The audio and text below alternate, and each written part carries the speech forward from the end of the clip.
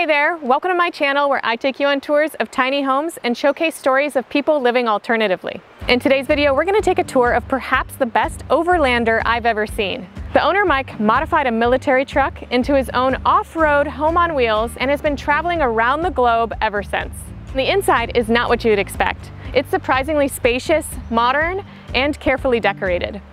I think you're really going to like this one, and if you'd like to know every time I publish a new video, make sure that you subscribe and hit that notification bell. Will you join me? Will you roll? Make this house our tiny home.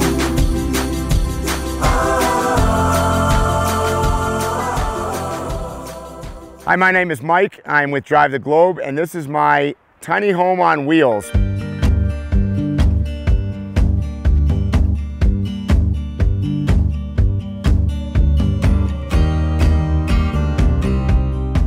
This is actually my third big overlanding rig. Went on a 13-month trip throughout Africa, and I discovered an old Land Rover, and that's how I got into sort of the expedition kind of thing. I bought this truck 2 years ago, and then I built it last spring. So I've been out for about a year. My background isn't really in building trucks. Honestly, not really in any of the things I do. I watch a lot of YouTube videos, and I've been out and about enough over the years to see other people's builds, so I take cues from a lot of different places. I built it in friends' backyards and in campgrounds. So these trucks come out of the military at auction. They're fairly inexpensive. This truck I picked up for 18,000 bucks. I built the entire thing myself. I moved into it in about 2 months, and it took 4 months total to finish the build. I wanted the inside to feel like home since I'm gonna be on the road living in it full time. I would say the total cost of this build is just about $90,000 to $100,000. So I wanted to keep it under that $100,000 mark.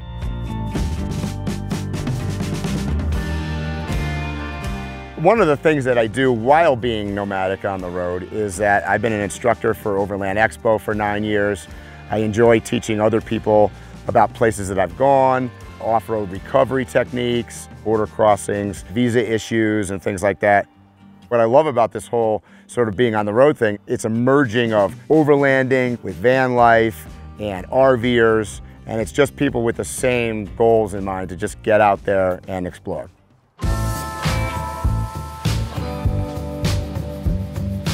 Some of the advantages of going with a military vehicle is that they were well maintained, they're built extremely rugged, and when I picked it up 2 years ago, it had only 5,000 miles on it. It's a 1994 Staunton Stevenson former Army truck.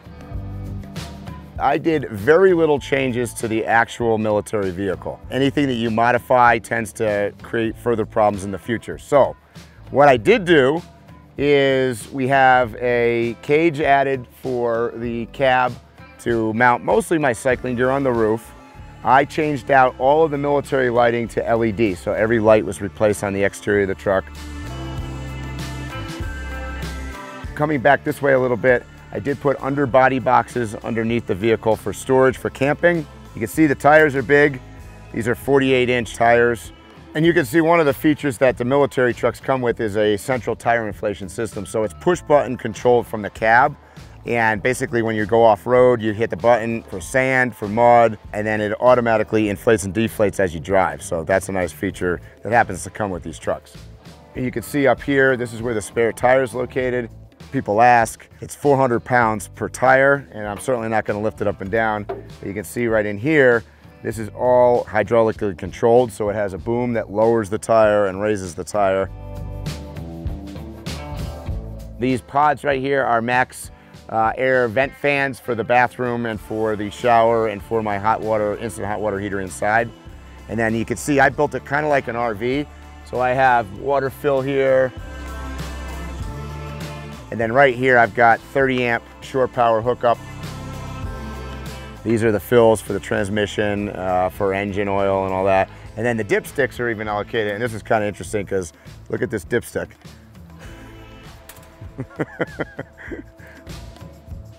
Because it's got air brakes, and these are the air tanks, I added a external thing so I can run air tools. and an air jack if I need to change my tires. And then under here is a gray water tank. The gray tank hooks up here. I've got 85 gallons of fresh water. I have a 25-gallon gray water tank, and I have a cassette toilet inside that's about 7.5 gallons. One of the features about this particular M1079 from the military is that this box is already on the truck. I didn't have to put it on, I didn't have to build it. It actually comes with windows that have screens that pop out. And then I added the 5 feet bump out here on the rear of the truck for my bedroom section. And then I have my bike racks here. These are one-up bike mounts. And I usually carry anywhere from 2 to 4 bicycles. Being a big cyclist, I decided I wanted a nice bike mount here so I could work on it. And that pops in here so I can mount a bike on the back here and do some maintenance.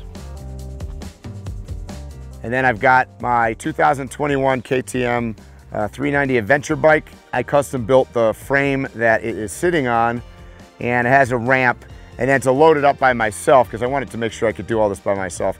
Getting it down, I can come down the ramp. Getting it back up, I have a little portable winch I mount on the front here with a remote, and I just kind of walk the bike right up onto the ramp. If I don't want to have to move this big rig around, it's convenient to have a motorcycle. Back here, I've got another box. I mostly keep my motorcycle and kayaking gear in there. The main reason for the underbody boxes is so I don't have to put anything inside the habitat.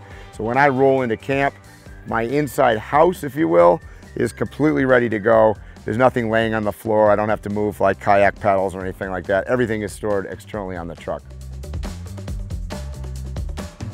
I replaced the entrance with just a regular old RV door that I got on eBay somewhere. And I built these steps. These are torque lift steps that you can buy online.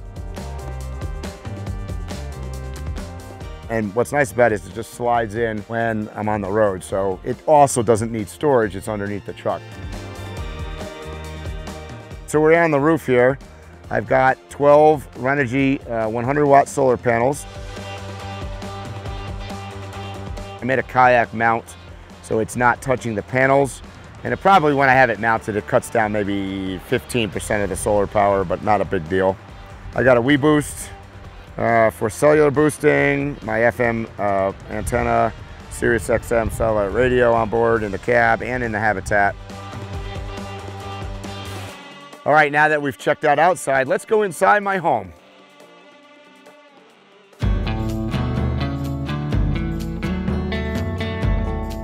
So inside my home here, my 4 main goals for this build were to have a kitchen, a place to work, a bed that I didn't need to fold out, and a full-size shower like you have in your home. We're gonna start here in the kitchen. This is what I did not have in my last build. I have a burner top here, kind of an oven that, believe it or not, you can actually bake in. It works pretty good, especially frozen pizza. The cabinets, as you're looking at this, is all IKEA. And a couple people gave me some, negative feedback. They're not gonna hold up, and I can tell you over the past year, I've been bouncing around. The cabinets are holding up just fine. I magnetize these, so that the magnets are super strong. But on top of that, I put, bungee cords here just as extra security so stuff's not smacking into it when I'm bouncing around off-road. And then you can see, this is all my plates and silverware. This is a double sink, ceramic sink. I love it because doing dishes is so much easier when you have actually some space to put water and things in. This is the Akuva UV light water filtration system. You can see when you turn it on, it turns blue under there. This, I have a Dometic 2-zone fridge freezer that slides out from under. I had to kind of custom fabricate this whole thing so it could fit underneath the plumbing. But you can see that's the freezer and fridge, so a lot of space for food. No drinks in here because I have a whole nother refrigerator inside the cab. These are Velcroed. I actually Velcroed this and Velcroed that. This is the espresso machine is screwed down. Toaster doesn't move. So there's very few things. There's a couple things like the pods and whatever I just stick inside the sink when I move. But really I can set the whole inside up here in 3 minutes after rolling into camp.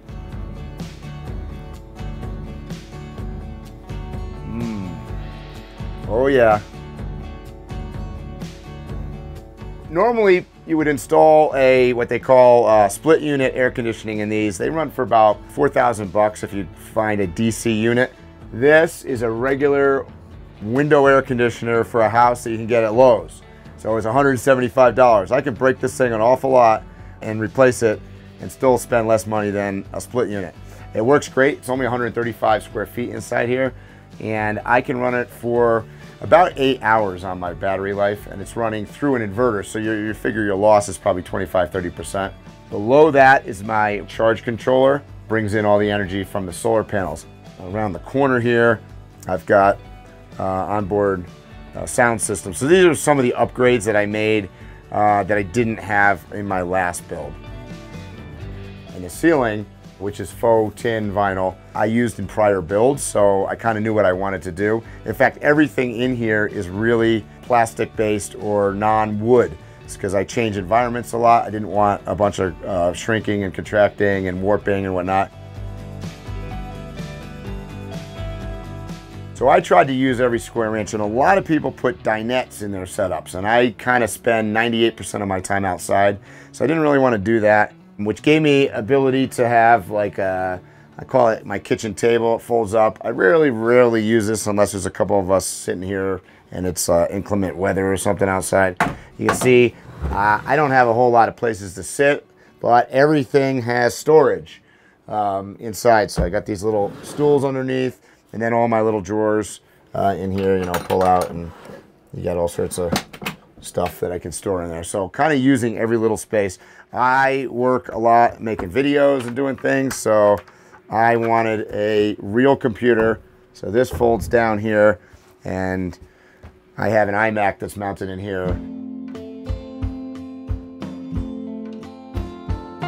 I call this current one 3.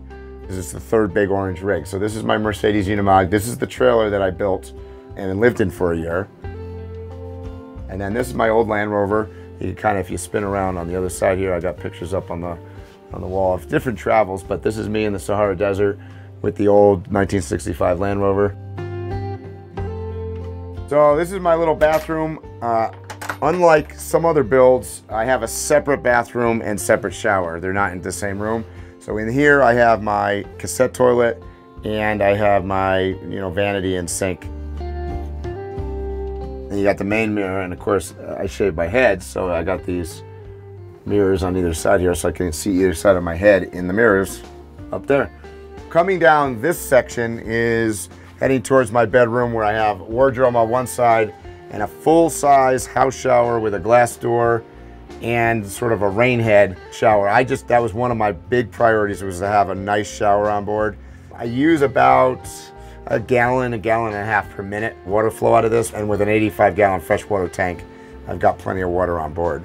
This comes across here and hooks into here, and then I have hanging here for clothes drying or whatever. So this wardrobe on this side, it actually is almost the full height of the truck. I had to measure this 3 times, and so I built it in place. And then inside here is hanging drawers, and then shoe storage underneath. And then back here, this is the 5-foot bump out section that I built, and inside here is my bed, which I was able to get in a real home mattress, so it was comfortable. I installed the 2 Arctic Tern windows on the sides and a Max Air vent fan overhead.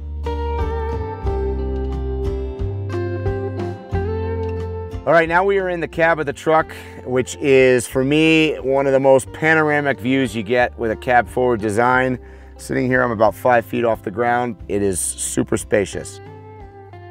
When I got this truck, it was just a barren, loud metal space, not one soft surface in it. So upgrades that I've made, I did put cab air conditioning unit in off of a later model vehicle. This pod here I added from a different truck as well, and this has all my overhead lighting controls. I use the Garmin Overlander for my GPS right here. Garmin InReach is over here for tracking and for SOS recovery. And then I got an iPad in between the seats that I mostly use when I pull to the side of the road and I want to look up something. There used to be a 3rd seat for the military where the guy would sit back here and pop up through the gun turret to shoot.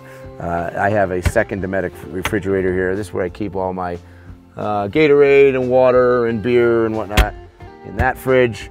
And then I have storage behind the seats for, you know, camera gear, my one wheel and stuff like that. The biggest expense, honestly, on this whole truck and upgrade that I made was these Schielmann seats from Germany. They are just incredibly comfortable and, you know, dual armrests, they're heated, they're amazing. I did all the paneling, this fabric on the doors, and I insulated, super insulated underneath the seats, both for heat and for sound. So I can drive around along the road, you know, comfortably listening to the radio in a truck that before it was like, oh, you just need to wear a headset so you wouldn't go deaf. You know, it's got push button start.